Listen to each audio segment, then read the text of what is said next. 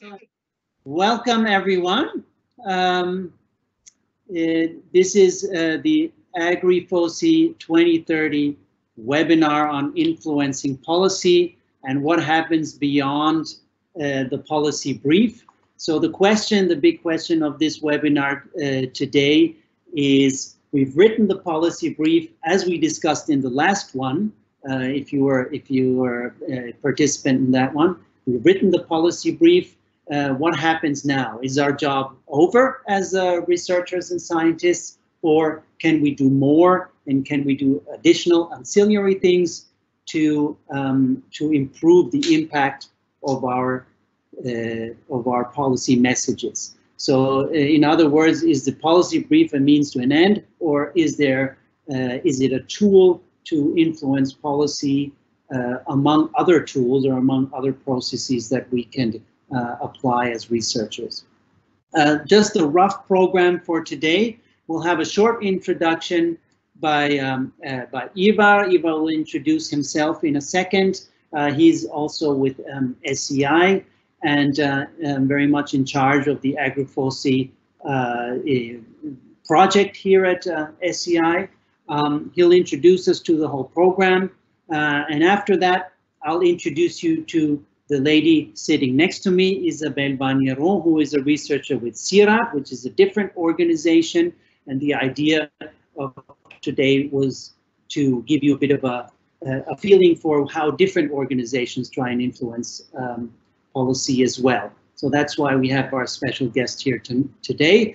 With me also is, and you can't see her in the picture because she's just sitting outside of the frame, is Meta Zinong, who is also with the SCI Asia Center, same as me, and in the policy group.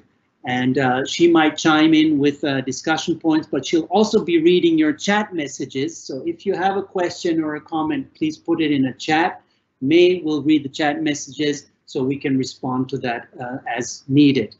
So without further ado, I'll hand it over to Ivar, who is in Sweden, so thousands of miles away, but hopefully the technology won't fail us, and Ivar will give his introduction. All right, thanks. Switch over. Yeah, thanks, Clemens, and hopefully you will all see the first slide on my slide presentation. And my name is Ivar Virgin, and I work at Stockholm Environment Institute, SCI in Stockholm. So a bit far off from Bangkok, but as Clemens said, hopefully you will hear and see my presentation.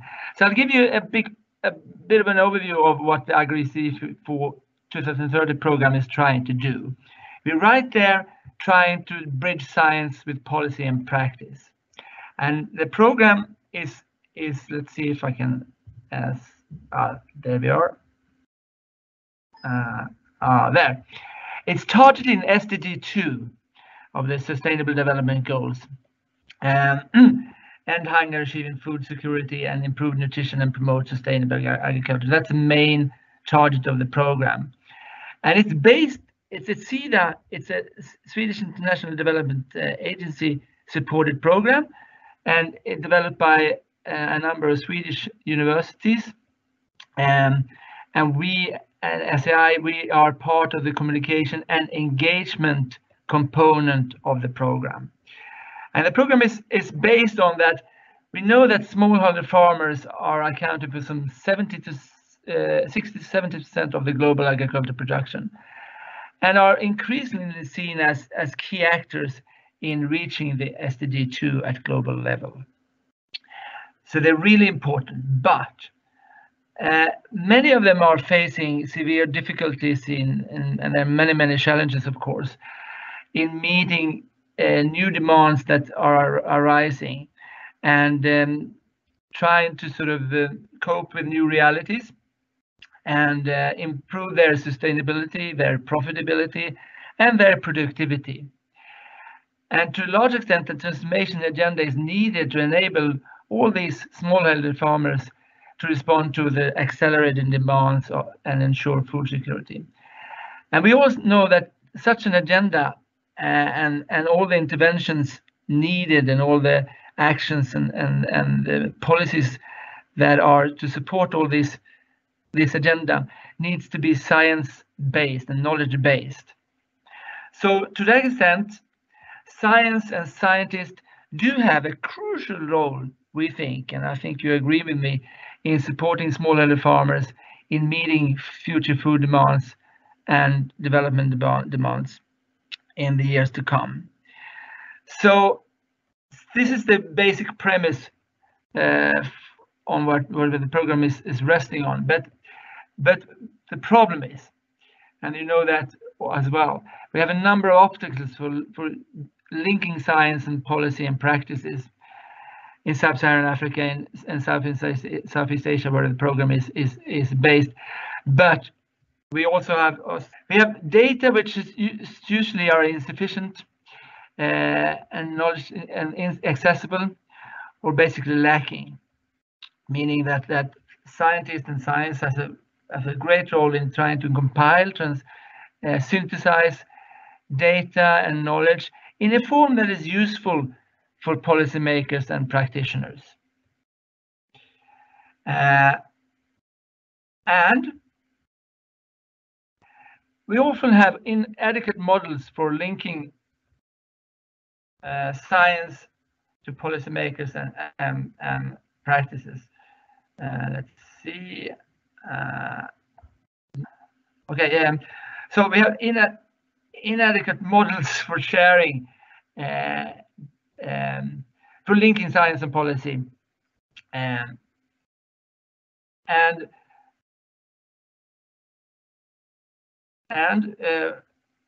we also have a problem in scientists often lacking the capacity to communicate their science and their knowledge. I'm back again on my screen here. And research in AgriFoSe2030 target regions and basically also research in my country, Sweden, is often primarily academic and generally not designed to address knowledge gaps or specific action points by scientists, by policymakers or practitioners. And scientists are usually not trained to communicate their research outside of academia. So we have a disconnect between science, policymakers, and practitioners. And then we have this program, AgriFoSe, which is trying to together with scientists, link with scientists in sub-Saharan Africa and Southeast Asia, synthesizing knowledge and science in the area of agriculture development, preparing it for communication in the form of policy briefs and reports and media products, and trying also then to engage and with stakeholders, be it policymakers or practitioners. That's the AgriFoSe program in a nutshell. So we're trying to analyze and synthesize relevant scientific data. We're trying to communicate these to relevant stakeholders, and we're trying to engage with relevant stakeholders in co-creating knowledge. And it's the latter part that we are dealing with in this seminar now, the engagement part, which is usually, I think, it's one of the most crucial parts of this science linking to policy practitioners scheme, in a sense that usually we do our research, we do our policy briefs, and then we sort of tick it off, and then we go back to the lab or to our fields doing our research, and we rarely sort of go beyond that point. So that we will dig into deeper today. Just to give you a bit more background on what type of area and focuses the program has. We have 3 cost-cutting areas: sustainable and intensification of agriculture, agriculture being more productive and more efficient use of human and financial and natural resources. We do have an urge to increase women and youth participation in agriculture development and try to empower that through the program. And we do think that access to market and value chains for small-scale farmers are key to improve productivity and profitability of small-scale farming systems. And then we have also a number of 4 themes of the program, and that's the social and economic dimensions of smallholder agriculture, multifunctional landscapes, and increased productivity of cropping systems, and also increased productivity of animal and livestock systems for small-scale farmers. So that's basically the program in a nutshell. And I hope you've been able to hear and see the slides. And I hand over now to Clemens and colleagues in Bangkok, taking this further, the seminar further. Over to you, Clemens. Okay, thank you, Ivar. Thank you very much. Yeah, I think we all have to admit this is the first time we're applying this technology in the team software. We do not have comm support with us today because that all fell through. So we're struggling with the technology, but hopefully the attendees that are online at the moment will still get something out of it. We've also prepared a couple of other slides, but I'm not sure actually whether they'll work out. Maybe May can figure it out as we go along. So thank you very much, Eva, for giving us that context. In fact, I think you know, even though AgriFoSe is sort of geared towards agriculture, some of the things that we'll talk about might not be just specific on agriculture, but it happens to be the case that Isabelle and both my research areas are agriculture. So Isabelle Vagneron is a researcher at CIRAD, but based now in Vientiane, Lao PDR, Lao People's Democratic Republic, and we have we're lucky to have her here in Bangkok at the moment because she has been attending a number of meetings. Just this morning there was the workshop on the bioeconomy initiative, and last 2 days we had the Responsible Business Forum, which we both attended and I think was quite exciting. But what I want to know, Isabelle, what do you do in Laos, and how does a CIRAD researcher get to Laos, and what are the sort of the main issues that you're working on at the moment? Thank you, Clemens. Thanks for inviting me to this exciting adventure. It's my first time sitting and participating and talking to a computer. Yeah. So my name is Isabelle, and I've been working in the Lao PDR for 8 years now. Previously, I was based in Montpellier, where the headquarters of CIRAD are. We're about maybe 900 researchers. In Vientiane, we are maybe 4. Basically what we do is research in cooperation. So we cooperate with local institutions in the different countries where we are hosted. Mm-hmm. So I started working at the Faculty of Agriculture. Yeah. And then I worked previously in a project at the Ministry of Agriculture, and now at the National Agriculture and Forestry Research Institute. I'm an economist by training, and my main area of interest is sustainability standards, but as there are not so many standards operational in Laos, I work also on regional value chains, which are quite exciting in the area. Yeah. Where producers in Laos sell their products to Vietnamese traders or Thai traders or Chinese traders in value chains that are mostly regional. So that's what I've been doing for the past years. And what I'd like to know, because we're talking about obviously policy influence, also creating policy briefs and what to do with that afterward. What's your contact in Laos with policy actors? With how do you insert yourself in the policy process in Laos? So that was very new to me, and that was really exciting in Laos, because in In Montpellier, maybe we're more remote in relation to policy makers and more focused on doing research. But in Laos, we are in really close contact with the Ministry of Agriculture, and through NAFRI and the faculty that are both also really connected to the ministry, we have frequent interaction. And that was something that I really learned, that we're not only doing research for the sake of research, but there is a demand that is not far, and we have, and it's very rewarding. It's not like you're in a bubble and you're just doing this research and maybe one day you'll publish in a paper. There's a demand, and it's not only the government sector, it can be an NGO that is interested by having hard evidence or data on a typical subject that they will use in their projects. So the line between the end user and your research is much shorter, which makes it really rewarding in terms of research, because it's not abstract. So yeah, mainly we work with ministry people, or with people who have to give information to the ministry. I don't talk directly to the ministers or people from the ministry, some of them, but mostly with researchers who are in direct contact with people from the ministry who really are waiting for information from them. So we're talking about researchers from Laos.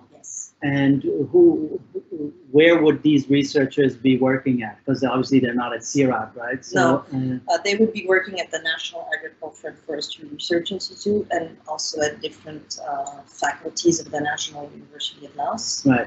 So that National Agriculture Forestry Research Institute, that's a public research institute. I think that's important to say, because that's often a direct vector into policy, right? Those public research institutes that you have basically, I think, everywhere, right, in each country. And they are even under the Ministry of Agriculture. So we're even more closely connected, as many research topics that they work on are really in response to a demand from the ministry.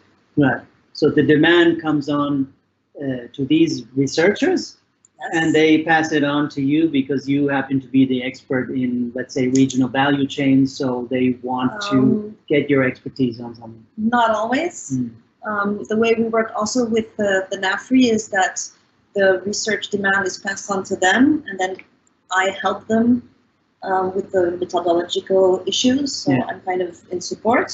They do the research themselves, and there's interaction between us. That's the way we, because CIRAD is also about, it's about research, but research and cooperation, and capacity building and doing research. So there's a strong capacity building element in all this as well. So we have lots of dialogue and interactions about how they can best answer the demands that are made to them from the ministry.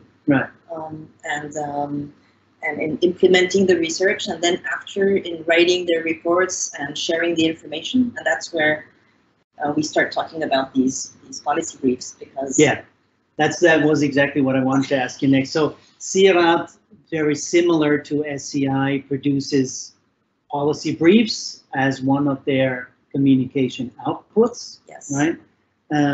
In CIRAD's view, or let's say in the corporate procedure of CIRAD, what is the purpose of a policy brief? Oh, they're okay. So CIRAD, how can we say, as many researchers, we're like a herd of cats. So we are quite independent in the way we communicate our research. The mainstream channel is through articles, and then on burning topics, we also have possibility to do those policy briefs. And why I say we are a herd of cats is that that there is a single format in terms of colors and outset and everything. But then what the content will be is a bit up to whatever people want to. Up to the context and project. Some people are going to focus a lot on methodology, saying, oh, we do games, simulation games, and that's the best tool to advocate what we do. And some people are more on to sharing the results, more like a research brief. And some are on more burning topics and are just to catch the attention of donors. So there's a single format in terms of presentation, and then in terms of content, it depends upon what the message people want to share. So I'm wondering, from the perspective of CIRAD headquarters, what is the audience of a policy brief? Can you say something about that? And then, as opposed to that, what do you think is the audience of a policy brief? Okay, so we post them on our website, obviously. Yeah. But I think that mostly we use them not at central level in Montpellier, but maybe in the different countries where we operate. In the local context. Yes, in the local context. And a lot of it is maybe not so much to share research with researchers, because we obviously do scientific papers, but mostly maybe to disseminate our research with donors. And also with potential partners, because there's a big partnership component. So this is what we do, not alone, but together with others. But it would be, I would say, mostly donor-oriented. Yeah, so other researchers, donors, potential partners. Yeah. What about policy actors? Well, that was actually, okay, maybe I'm very not representative in this aspect, but until I came to Laos, I was not very much policy oriented. I was, doing the research. Just an academic. Yeah, academic. Yeah. And it's really being in contact. That's really what I learned from the Lao context. Yeah. And I'm really grateful, because that's really interesting. Yeah. That's what I really learned when working with researchers in Laos, and I say, let's do this great paper, and they don't really care what for. Yeah. And what they want. No impact, right? Yeah, no impact. And it's difficult, it takes so much time, and they don't even know who's going to read it, and it's not useful for them. But at the same time, they have very important demands. They're really demand-driven towards the ministry, towards donors, towards roundtable processes in the country. And so that's when we started realizing, maybe 2-3 years ago, that we really had to change the way we communicate our research to make it more user-friendly and make it useful for the people with who we work and for who they work, and to be really part of the policy process. So that was a major discovery for me, and I think that was really useful. That's great. Yeah. I'll go back a little bit and ask you. Okay, so you come from Montpellier. You're plunked into this ecosystem, as you described it, in Laos, where you're not just in your academic ivory tower, but you actually have to interact with policy people, with other researchers, with NGOs, with donors. And I imagine, because Laos is a relatively small place, you all know them personally as well. And when you go when you go for dinners, you might see them on the other table. And so it's very close, very, very close, isn't it? So obviously, as you say, writing articles in agricultural economics journals might not have an immediate effect on the political or policy ecosystem there. But nevertheless, you still produce, I assume, a policy brief. So who are those people who, now in the Lao context, who are those people who take them, read them, and maybe act upon them? Those would be mainly people working at the ministry level. Yeah. And also donors. Right. NGOs. People. Okay. In Laos. In Laos. Yeah. Yes, maybe in Laos. Yeah. I would say that, okay, maybe that brings us to the question of what do you want to do with, what do you want to achieve with your policy brief? Yeah. And I think that without being pretentious and think that we're going to be able to change the world, I don't know how much we can do that, but the objective is to bring change in the way things are done, and to back that with evidence about what's not working currently and how things could change. It's maybe not about giving the best solutions, but bringing people to think about these solutions that we propose, but are among a set of options. Yeah. So, yeah. So you don't have all the answers, but you want to give possible scenarios of if they do something, then that might happen. Or, and maybe attract, because in Laos there's so many issues that are being discussed. Yeah. And so maybe bring to the fore what we think are priority issues or issues that we think should be taken into account. Well, okay, so that would be the way we would do as foreign researchers.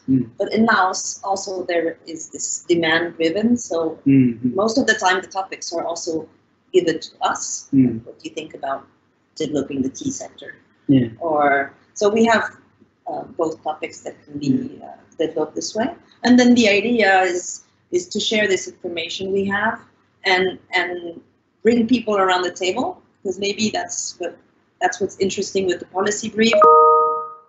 The objective is not only to show how good and how clever and how interesting our research is, but to bring people together to discuss the policy brief. And I think that's the next step that really we want to achieve. Yeah, okay. Let me just interrupt you here. May, if there are any questions in the chat room, then let us know. Okay, you can interrupt us anytime. Thanks. And what I wanted to get onto is something that you said before, which is you're learning how to communicate research differently. So obviously not the traditional academic route. There is research that's actually demanded from you within your context. How can we, let's say you're doing your research on regional value chains, can you insert your knowledge into ongoing policy processes? I mean, what I'm getting at is it enough to write a research brief or a summary of your research or a policy brief and then send it by email to the Director General of Planning, or is there an additional sort of effort needed to really get those messages across? There is. There is. I think the whole idea of trying to foster policy dialogues or try to have places, I don't know how you call it, where you can really exchange about the policy brief being a starting point where you can engage people. What do you think about this? First, for fact checking, is this also important to you? And is what we're talking about or writing or diagnosis, do you think it's a good one? So basically you're validating your own research, aren't you? Yes, that's revalidating, just making sure. And then once we're all on board with the same or maybe different views, but that we agree on the landscape of that problem, try to discuss with people the solutions or the options, their pros and cons, and how to move further from there. And I think that's the most important part of the policy brief. It's not only about advertising what we're doing, but also to launch some kind of discussion with people. So that's when it's important to really know well the landscape, that you don't get only one type of person, like, okay, maybe policymakers, but also maybe NGOs, farmers, if it's possible, if they're important in the issue, maybe private sector people, so that you have a balanced view of the issue that you're talking about, which makes it richer, because you don't represent only the interest or the viewpoint of research or of policymakers or government or NGOs, or that we have, because that's what we want to achieve. So basically the policy brief is the start of a dialogue. Exactly. What I'd be interested in is, okay, we're starting a dialogue now. We've written our policy brief, we start a dialogue. How does this dialogue take place? Like, how can we imagine a policy dialogue to take place? Is this like a big formal event where we give tons of PowerPoint presentations and everybody's bored to death or falls asleep or plays with their phone? Or is this something on a much smaller scale where we try to interact with various policy actors and try and have discussions with them and influence them thereby? In your case, what are the various sort of venues of a policy dialogue? I guess there could be imaginative and creative. You can have maybe a big forum. Maybe you could keep the big forum for the final part when you institute the interactions you can have. But you could imagine stakeholder meetings with different kinds of stakeholders to validate from different perspectives. Yeah. I was just thinking earlier about maybe we have had instances where we organize games. You know, when we have, through the policy brief, we identified scenarios to cope with different problems, and these scenarios can be played in participatory games, and then we could feed the results in these games and have something. Different formats are possible, I guess. Okay. Okay. And I'm also wondering whether the dialogue also takes place in the form of like informal, like using your network and having informal conversations with policy actors to sort of plant seeds of ideas in their minds, something like that. Yeah, that can happen also. Yeah, thing is that as many avenues as possible. It's really what is interesting with the policy brief is that it's something that you could just carry around and share with many different kinds of people, because it's supposed to be very simple, addressed to a broad audience. And it's something that you could carry around, and it could be the basis of discussion for many different types of stakeholders. So we're talking about simple messages. Yes. I mean, I guess in your research, you know, there's a wealth of data that comes up, and it's all complex, and there's so much interesting information that you come up with. How do you select those key messages? You know, often in the policy briefs you have like 3 or 4. These are the key messages. Policy should change that or whatever. How do you select those messages? You know, is it according to the government demand, whatever they want, or how do you prioritize? Yeah, I guess that's when it gets a bit complicated, because at one, I'm thinking about one type of research that we've been doing with Oxfam on consumer.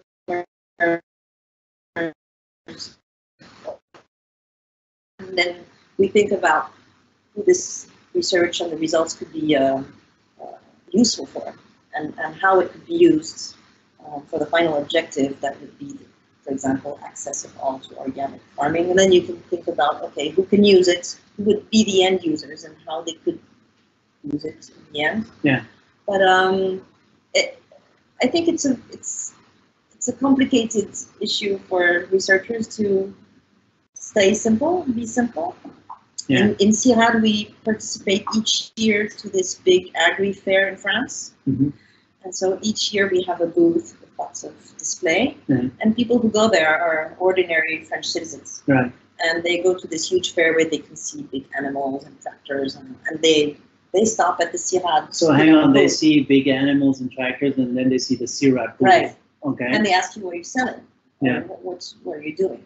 And so we say, you know, in French we say research for the South, and they go south of France. What are you doing? What? So I think it's every day.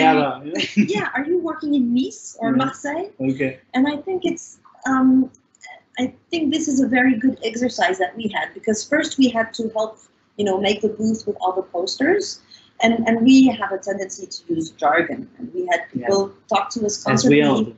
Yeah, and say, oh, what are you talking about, and what really are you doing? And I think for us it was a fantastic exercise to take this, take the habits of explaining simply, and that's always what I tell students and young researchers with who I work. Just pretend I'm your grandma and explain what you're doing. And it's not because you're explaining it simply that it's stupid, but I think this is a duty that researchers have to be able to express in a simple way for many people to catch on what they're doing. And it's not necessarily dumbing it down, but it's using the right language. Exactly, so that people will understand that you're not working in Nice, but that you're tackling problems that many times they're not aware of, because, you know, ordinary citizens don't care about nutrition-sensitive value chains, for example. Yeah. They don't even know what it is. Or Exactly. do it. Who would? Yeah, exactly. Mm-hmm. And so, and you just wonder why you're doing all this stuff. Yeah. So, and another thing that we discussed yesterday, actually May brought it up, is, and that might be culturally very specific, but the tone of the policy brief. So not just what the message is, but how do you convey the message, and you know, how do you strike the balance between, oh, I'm this serious scientist that invested a year of my time in coming up with this genius solution, and also on the other hand, you have to present your work as an offering rather than sort of paternalistic type of you know, you got to do this now because I sacrificed my time. You know? And I guess, you know, the tone might be different in Laos, in Thailand, in France, or wherever, right? Yeah, it's funny because I put a lot of emphasis on the titles, trying to have, you know, catchy and appealing titles and subtitles in my policy briefs. And then when we, you know, try to translate them into Lao, people are horrified because that's not the way. Titles don't work. No, it doesn't. It doesn't convey the message the same way. Yeah. And so one of the problems we've had is translating the policy brief that we initially or collectively we initially wrote in English, and translating it and having in the end something that's appealing and where there's a message and where people see the importance of your message in Lao. With the extra difficulty that I don't read Lao, so I'm not. So it's kind of like Google Translate. You translate into Lao and then back into. No, the person who was translating was the person doing research in Lao, so she knew what she was doing. So their research that was great. Yeah. But it still is difficult because when we did this workshop about policy briefs with people from the Research Institute and the Ministry, and we looked at these different policy briefs, and there was our policy brief that we shared in Lao, and at the Ministry people looked at it and said, doesn't make sense. And I was a bit crushed because I thought it made a lot of sense in English. And so I think it's not only about translating, it's about conveying the messages the right way so that the people, nuances, people want to read it and trust the message. If it's too, you know, the type of messages that go through in English might not be the same type of messages that go through in Lao. And also maybe the degree of detail. People said, oh, you're not detailed enough in the recommendations, but we didn't feel that we were legitimate to make these, you know, very detailed level of message, of recommendations, and that should be further discussed. So what exactly are people waiting from the policy brief? And how receptive are they to the way you write the messages? I guess. Okay, cool. Over to May, who has a question. So we have a question from Elizabeth, who is from Kenya, and she, going back to your earlier point about speaking to farmers and an audience that's easier to, not policymakers. Sure. She says she wants to know if farmers are engaged through the policy brief at all, if any, and how farmers' issues might be presented to policymakers. Well, like the perspective of the farmer presented to policymakers. Okay. Thanks, Elizabeth, for the question. You want to respond? In that policy, the latest policy brief, we were talking about the consumers. They were not directly engaged. It was really maybe because it was about consumption, so it was more the downstream part. But there was something on farmers, but they were not directly in the process. I think that's okay. So now for example, we're in a project where we're really working closely with the farmers, and I don't think the policy brief would be the tool that I would use. We would probably take the results from what we're doing, and then what we're doing is we're going to do some games with them. With them, but also with traders, because it's a multi-stakeholder. Along the value chain. Exactly. And what issues we think are the important issues for, this is about diversifying out of maize. So the issues that we spot as the relevant issues, we try to make them pop out of the game. but so that, you know, farmers and other stakeholders discuss directly. I don't think there's a need for a policy brief in this case. Yeah. I guess, yeah, different types of different tools are going to be available for different audiences. It's a big question, the question of audience. Yeah, I think that's a really good point, because there's this thing that we call policy brief. Now, do we produce this for policy actors specifically, or are we trying to cast a much wider net, as you said before, to encompass donors, other NGOs, research partners, the academia, and perhaps farmers, or do we segment the market, so to speak, and say we're producing policy briefs so that policy actors can take up some of the messages that we're trying to convey to them, and perhaps to communicate with farmers, we need farmer briefs, or we need games, or we need short video clips, or whatever the case may be. I don't know what the farmers in Kenya like to, what kind of media they consume, or maybe like little Facebook videos or whatever. In Myanmar, for example, you know that there is a farmer TV channel where research tries to convey messages through that TV channel. I don't think it works 24 hours, but there are certain times of the day where sort of news for farmers come up, and a lot of messages for them. And I think probably the messages to the farmers are different messages than what we're sending to policy actors. Obviously, the messages to farmers might be more behavioristic. I don't know what the word is exactly. So how to change their practice, when to use fertilizer, when to apply, what's the right time to apply irrigation, so on. Whereas policy actors might not need to know all this stuff, but might have to know if they change, if 1,000 farmers change their agronomic practice, what kind of a large-scale effect would that have on the landscape or on the water quality or whatever. And so, maybe thinking of Kenya, but also Asia. Another type of way to engage with farmers is having on-site cross visits, things that might be more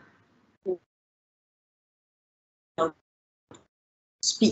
just handing out leaflets or sharing information that you. So instead of saying, "Oh, this is how you should do it because this is how it's done elsewhere," just try to have farmers, when we discuss with farmers in different locations and about, you know, recent project activities, they're always very happy because they went to this farmer's place and they learned this and this, and they exchanged on this problem, and they were able to relate that, oh, maybe these farmers in Vietnam, they're very far away, but they have the same problems as they do. So, and it's actually sometimes good even to take policy people along to these kind of visits, so they see what's happening on the ground.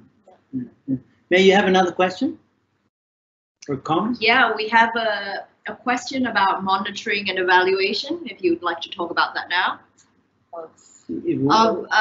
Basically monitoring the impact of the policy brief on the policymaker. So how do you ensure that there's feedback into your process of policy engagement, which could be the policy brief, but which could also involve other things? It's a great question. Like, how do we actually measure the impact of a given policy brief? Personally, I don't have an answer to that. You know, obviously, if it's online, you can measure the number of clicks and so on. But that's not really impact, right? That's just how many people happen to click on your policy brief, and probably if you pay Google enough money, you'll get more clicks. So that doesn't result in behavior change. And like you said before, in the end, what we want is to affect change. Yes. So I personally, I'm not sure. I don't know. Do you have an answer to that? Well, having a policy change would be one, but it takes time, and often you don't stay enough time to see those policy changes. Exactly. But maybe going to various meetings in Laos, when you say that some of the words that you've been using and trying to promote are increasingly used, it's not because they're being used that they're going to translate into change in practices, but some ideas that you're trying to make uptake are actually taken up by the different stakeholders. Yeah. is something interesting. Also, maybe one engaging with the private sector or NGOs, having activities. The thing is that the policy process is so long, it's difficult to see. But Right. if you have different bits and pieces of projects or more short-term activities stemming from what you've been able to showcase. But it's true that it's that being able to see. That's a tough one. Yeah, and being able to see the results of these policy briefs would be really rewarding, but it's something that doesn't really takes a long time. I mean, I think I can give an example also from our work in Laos, where we were supporting the Ministry of Agriculture on developing a sustainable agriculture policy. And while we were doing that, the government was developing its National Green Growth Strategy. So there was a request from the Prime Minister's office to the Ministry of Agriculture, asking them to comment on one of the initial drafts of the National Green Growth Strategy document. Because we happened to be there at the time, the ministry said, well, you guys from SCI, why don't you comment on it first? Obviously, they're offloading some of the extra burden of work that they have, but they happened to be working with us as expert. Gave us the document to read, which was I think not exactly due process, because these were confidential documents at the time. We weren't allowed to get electronic copies. I'm not even sure if I'm supposed to say this now. So we only had paper copies and so on. They gave our comments. They received our comments, did whatever they needed to do with them, and then submitted the comments back to the Prime Minister's office.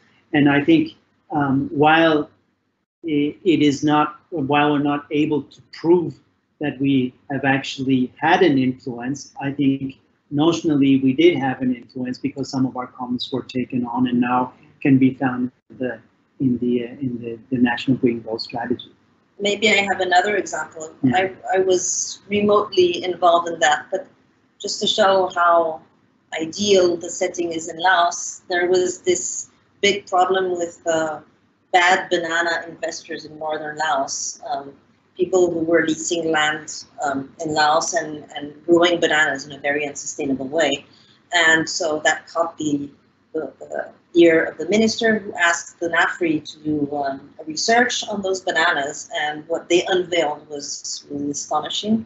And so they didn't do a policy brief at that time, but there was this round. Anyway, the result was that there was this policy dialogue, and they really shared, and they really created a buzz, which was what they wanted to do. And that was followed by a ban. A ban of the bananas. Ban of these banana investors. Temporary ban, but the message went through. There's a problem, we have to stop it now. And while we're stopping it, we have to think about how to foster responsible agricultural investment in Laos. And then there were further works carried on, not only with bananas, but perennial crops in general, to see what are the rules of the game that we want to be set in Laos for investors to come to grow rubber or bananas or whatever. So I think that's maybe that's a fairy tale of everything going very smoothly. Demand coming to the research providing some answers, recommendations, I don't know, solutions, options that are discussed with the policymakers, and then something happening immediately. I think we have to work with these kind of impact stories, because very often we won't be able to show the proof in black and white. But I think sometimes we do have influence. May, there's another question. Yep.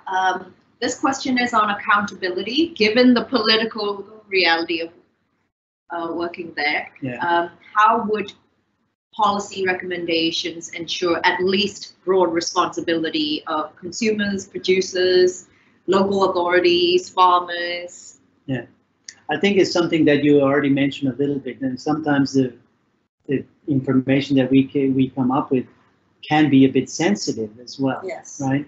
And what we don't want to do is damage the relationship between all those actors that you just mentioned, May, the producers and the industry, perhaps on, antagonizing the farmers and the other way around and so on. You don't want to bring mess, you want to bring dialogue. Yeah, what you want to bring is dialogue, and then each of these actors also being accountable for their actions and perhaps the effects that they produce on other stakeholders whenever they change their course of action. Yeah. I think the objective is not, okay, when we're working on these issues of investments, not blaming and shaming, but trying to bring evidence to change in a positive way. Yeah. Yeah. Yeah. Another one? Yeah, one more question about the policies of relying on the policy itself that you're trying to influence. So we have Sopal from Cambodia, who believes that the policy itself doesn't sustain change in farmers or practitioners' action. So can you talk a little bit more about maybe the method of relying on the policy process only? Yeah, I think Sopan has a very good point, which is that policy often doesn't even impact the behavior, the behavior of the individual farmer, right? But I think nevertheless we shouldn't discard policies and say, oh, it's just talk, all these people just talking and actually doesn't relate to the reality of the farmer, because I do think that policy can provide a certain environment for farmers to work in or to produce in. What do you think about that? Over the past 2 days in these different conferences, we've been talking a lot about multi-stakeholder dialogues, and I think this is something important, not to rely only on policies, but also on the different voices of the different stakeholders. It could be private sector, it could be, it is mostly also the farmers, the NGOs, civil society, and okay, so it's more or less easy to do in different areas. But for example, when we're doing these simulation games that we're going to organize, it's typically with, by making people play, for example, their own situation, that you have traders and farmers engage and identifying problems together. So it's the private sector and our staff of the government at the local level, because of course we have this other problem is that the policies are defined at the central level, Vientiane, and then Vientiane goes down to the province, to the district, to the village, and by that time, either the message is diluted or they don't have the means of implementing, and so it's not only a top-down thing, and I think it's very important to see how these policies and the way they are implemented on the ground makes sense also. And there was this other policy brief that we developed with the T, and we had this interaction with the different levels, district, province, or province, district. And I think this is very important to take into account the fact that there might be discrepancies between the central level and decentralized areas where the policies are actually used. So it's as a researcher, basically you don't have to just focus on the subject matter of your research, but also how to get this policy dialogue going and how to influence this process of policy dialogue with positive messages about your research. And I think in order to wrap this up here now, the policy brief is not, it doesn't stop at the policy brief, right? No. The policy brief is one tool of many tools that help us to communicate with the people that we want to communicate within a multi-stakeholder dialogue, and policy actors are very much a part of that multi-stakeholder dialogue, but certainly not the only ones that we need to talk to. And even governments are not the only ones that we need to talk to. But I think nonetheless we can use policy briefs as a vehicle to communicate certain messages, to summarize research, and to sort of validate some of the things that we say in these various meetings. Yeah. We had this training ourselves on policy briefs because we also needed to be trained. Yeah. And the trainer said something I remember is that if you just write a policy brief and then you stop, then you can just save your time and don't write the policy brief. If you're just writing it and doing nothing with it, just go play golf or cook, do whatever you want. Yeah. But don't do that, because that's just a waste of time. Yeah. If you do the policy brief, you have to take it all the way and take advantage of all the wonderful thing it enables to do through the dialogue that you can engage with other people. Okay. Well, I think that wraps this up. Thank you very, very much, Isabelle. It was great to have you here at our first webinar for all of us as a special guest. Thank you. Thank you, Maid, for being an excellent producer. That was really, really great. Thank you, Ivar, for your excellent introduction to AgriFoSe. He's waving through the computer. And hopefully everything's still okay with your farm and you're going to change behavior. And